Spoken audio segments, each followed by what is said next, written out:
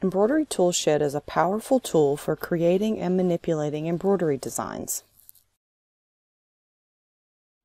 In this lesson, we are going to learn how to cut, copy, and paste.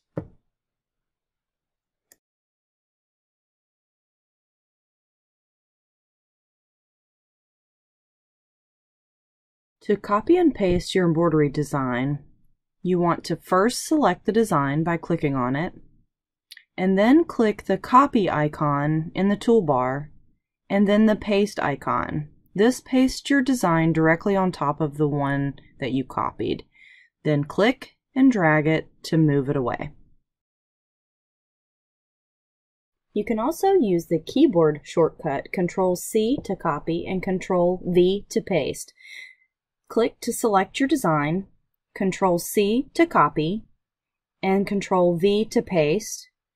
Then drag your design to the desired position. Use the cut icon and paste if you want to remove a design from its position and paste it in a new spot.